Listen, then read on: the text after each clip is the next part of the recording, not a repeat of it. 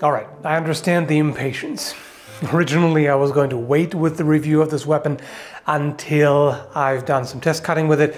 However, we'll be stuck in this apartment for another 5 or 6 months, and chances are I won't be able to get any testing with it done because I don't really have a great location right now for doing it. So I'm just going to give you my impression of it so far instead of making you wait until then. So this is the winner of a weapon design contest in 2020, and this is based on a Khopesh-like weapon from the Sly Cooper series.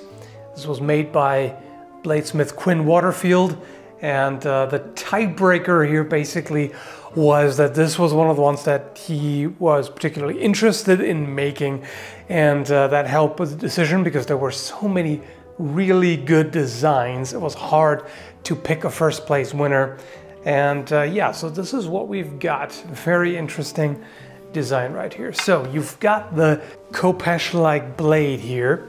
There's a hook at the end, and in the game Sly Cooper uses that to hook into objects and swing on this. Somebody actually asked if that would work with this, if it's sturdy enough. This gets relatively thin, so with my current weight that might put some strain on it, but in general I think you could. It's got this nice brass bolster here to reinforce it and prevent the tang from breaking out of the wooden haft. This part here is ground too, sharpened. I mean, not really sharp, but it's tapered, so that is a bit of a point as well. So you could catch an opponent's blade right here, and of course up there too.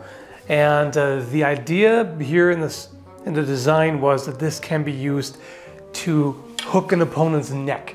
Now, I think with the angle that it's at, if you tried that, chances are you would drive this into the neck or the trapezius muscle rather than hook around the neck. There simply isn't enough space really. So with a custom weapon like this, there are several factors that go into the review, of course.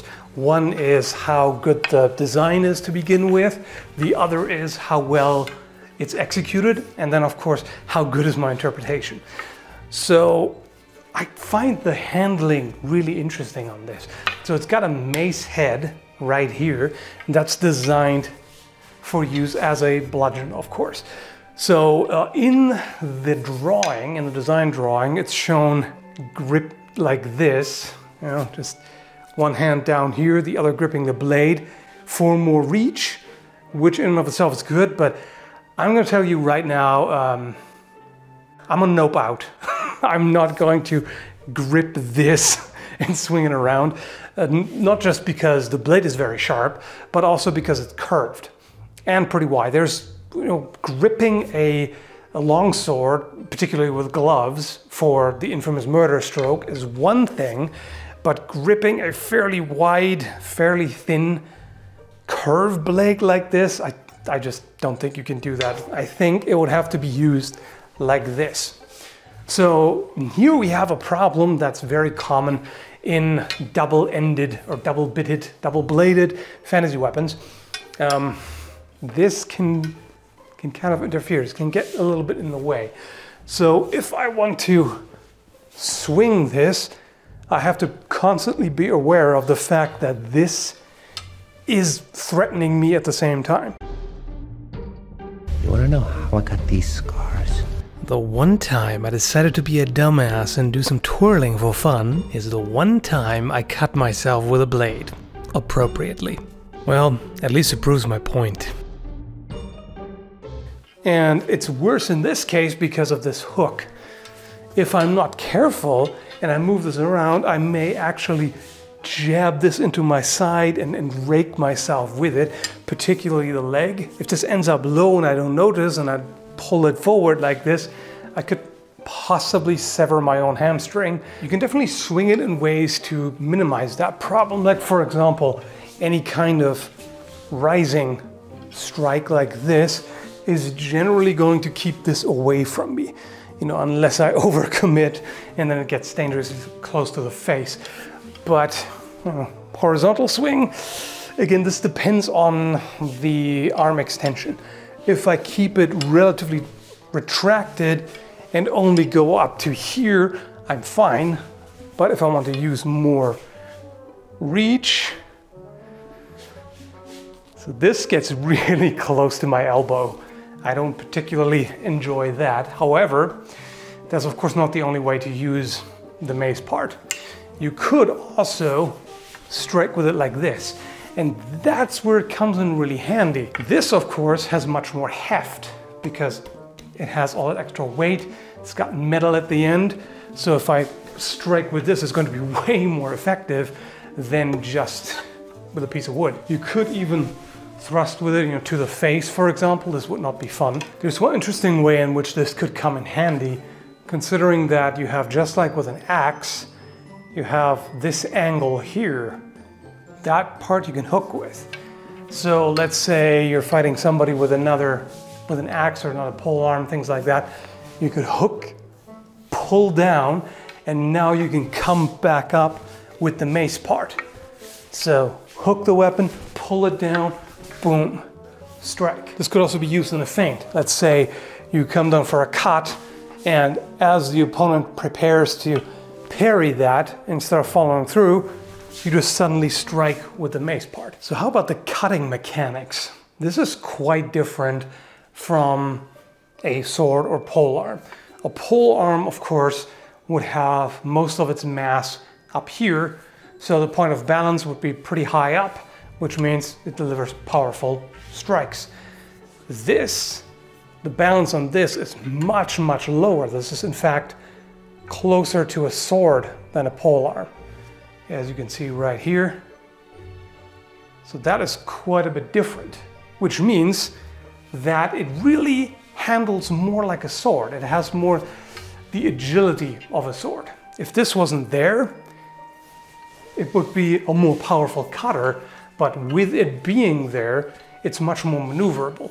So you could do things like disengage thrust, although this is not really a thrusting blade. Not only because the profile widens pretty quickly beyond the point, but also because once this enters, there's pretty much no way to retrieve this.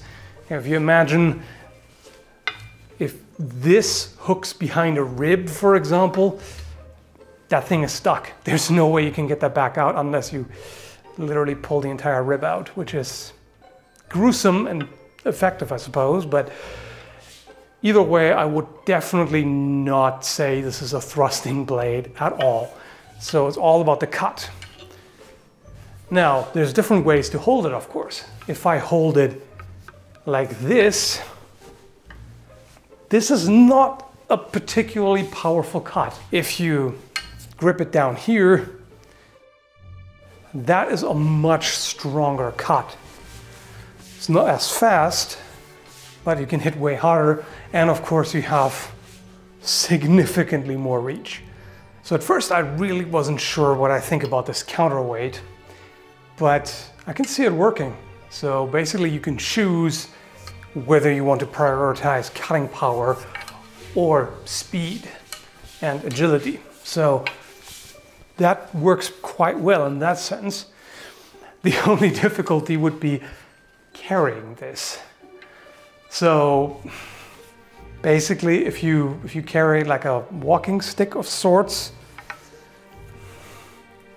kind of, that could be done potentially. You could just, the way they carried large swords and pole arms, basically just rest it on the shoulder, or if you have a vehicle or a horse or something in whatever fantasy setting, then just put it on there. Essentially you can't really,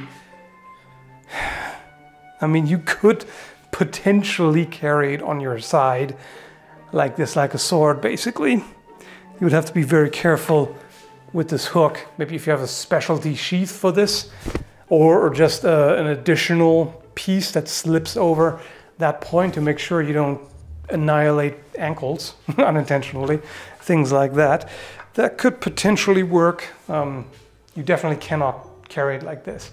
That's just, it's in the way, and the balance is weird because now you have this weight dangling.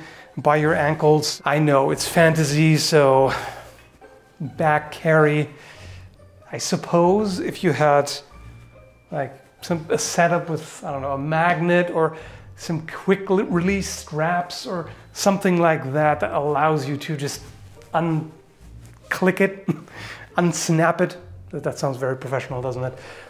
That allows you to quickly remove the attachment points and then just pull it off your back, because there's no way you could just draw this straight up unless you have, again, like a specialty scabbard setup that allows you to basically remove it like this, you know, pull it out the side, stuff like that. Might work reasonably well strapped to the side of a backpack, the way I showed in this video here, you know, just like a sword. You could also strap this to the side of the backpack and then just remove the backpack if you need to, because I mean, if you had to suddenly use this for fighting, you wouldn't really want the backpack on there anyway. I could certainly imagine this being a climbing aid.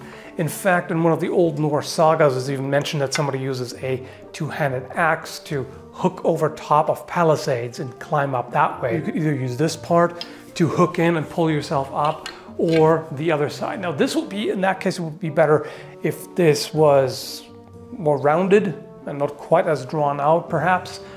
But either way, I mean, you could definitely use it for different purposes. Like this could hook into different objects and materials compared to that. So that could add versatility. So keep in mind, this is still speculation because I haven't done any cutting with it. There might be surprises.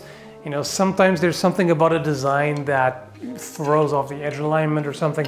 I wouldn't really expect that in this case, because Quinn shaped the haft really well, so you can really feel and control the edge alignment quite well. It is a little different to have this weight here, so it definitely feels different than just about anything else I've used so far. But I don't really foresee any particular problems with that. That's all I've got for now. Again, sorry that I haven't been able to do any actual tests with it so far, but hope you found it still interesting, entertaining, etc. Thanks for watching, and have a good one, folks.